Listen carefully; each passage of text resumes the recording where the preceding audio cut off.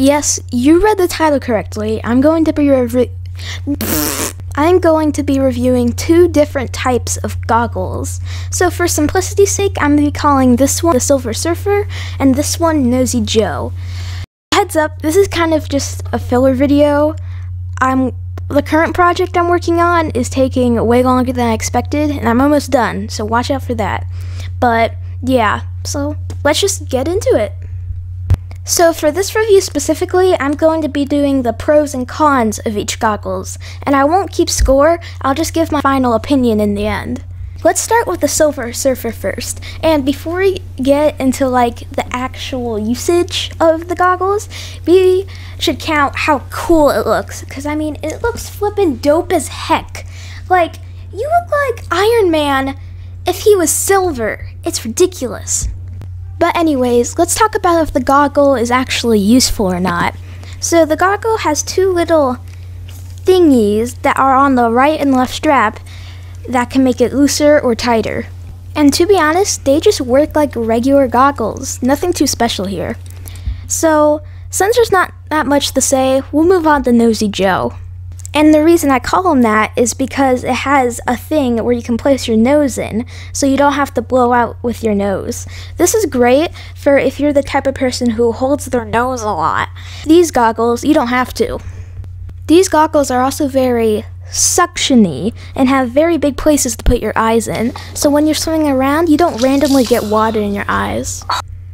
The straps are basically the same for both, except Nosy Joe has two little strap thingies, so it doesn't flip over and make you uncomfortable. These goggles also have very clear lenses, so when you're underwater, you can see from very far away, and it's really clear. And that's it for the pros section. Now it's time for the cons. The first problem with the Silver Surfer is that it has a dark tint in its lenses, so whenever you're wearing them for long periods of time, once you take them off, you have to adjust your eyes to the sunlight, which is very annoying. I know most goggles have these different colored tints to either make them look cooler or be gender specific, but my point still stands. It also doesn't have that nose thingy that Nosy Joe has, so you have to blow out a lot, which doesn't bother me, but I thought I'd mention it. Now on to Nosy Joe. You know that nose thing I was talking about earlier and how good it was? Well, it can also have its drawbacks. Since the goggle makes it so you can't breathe through your nose, whenever you're wearing the goggles and you're not in the water, it makes it very hard to breathe. It also doesn't look as cool as the Silver Surfer. Like, when you're wearing the Silver Surfer, you feel the essence of Quicksilver. But when you're wearing Nosy Joe, you feel the essence of Patrick's sister. So yeah, that's basically it for the cons. Now I'm going to give my final opinion on the two goggles.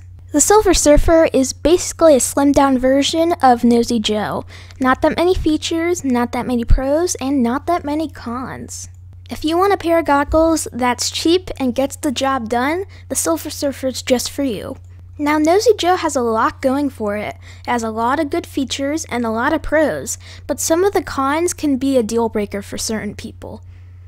If you want goggles that are going to last you a long time and you don't mind paying $20, then these goggles are perfect.